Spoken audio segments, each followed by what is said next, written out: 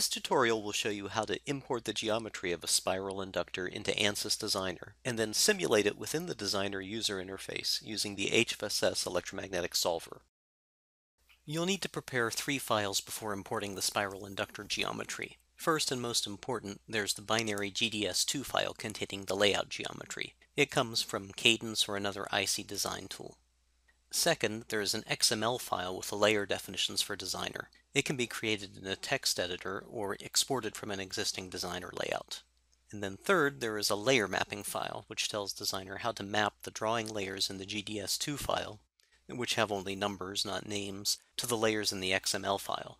It has a very simple 2-column text format with the GDS2 layer numbers on one side and the Designer layer names on the other. Now we'll open up Designer. We'll insert an EM design into the project, and since we don't want to use one of the predefined layer stackups, we'll choose None for the technology. Now we'll create the layer stackup by importing the XML file. This can be done by clicking on the Edit Layers shortcut as shown here. Go to the Stackup menu and then do Import XML File. We'll then choose the XML file and click Open. Notice how the dielectric and metal layers have now been populated. You can verify the material properties and the layer thicknesses here. You can also change them or even parameterize the layer properties in this dialog. Some warning messages appear here, which we can ignore for now. Now we're going to load the GDS2 file. Under the File menu, go to Import, GDS2, and choose the GDS file that we want to import. After we load the GDS2 file, a dialog will open that shows us the GDS2 layers and names. Since GDS2 has only layer numbers, we need to map them to the technology layer names. The software has made a default assignment already, but we want to change that. This can be achieved by loading the mapping file we mentioned earlier. We can load this file by clicking Open under the Layer Mapping section here. Notice how the layer mapping changed in the user interface now.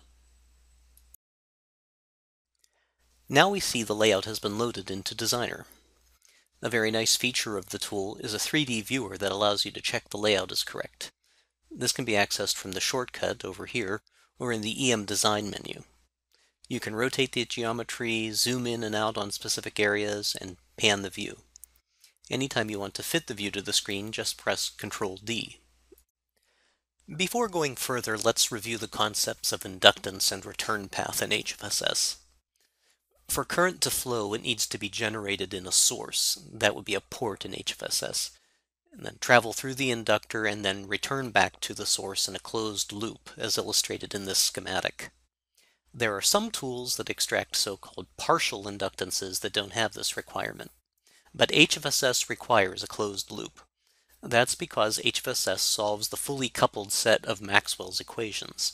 Maxwell's equations say that current must satisfy the continuity condition. It can't just appear or disappear from nowhere.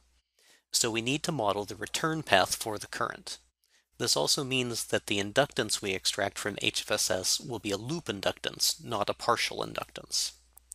We showed 2 spiral inductor examples here. In both of them, the user has to draw a physical return path that connects the terminals together.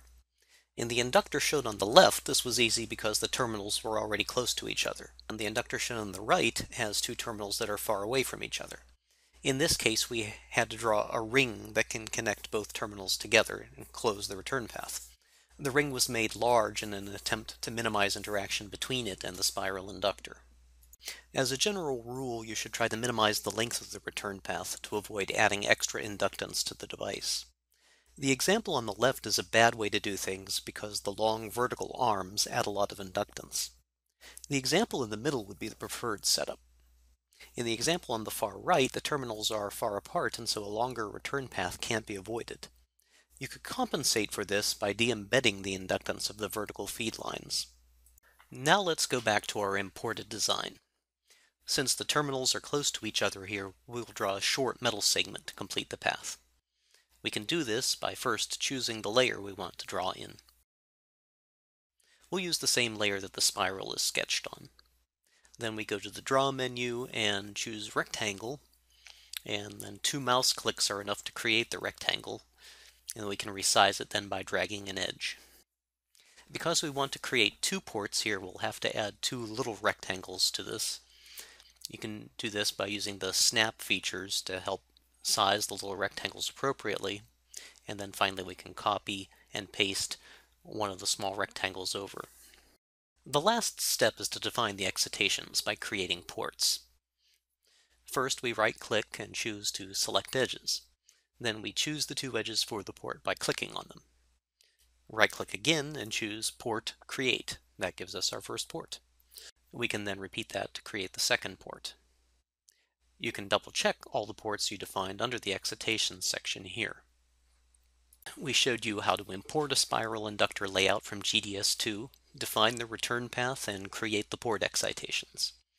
In part 2, we'll show you how to perform the electromagnetic simulation.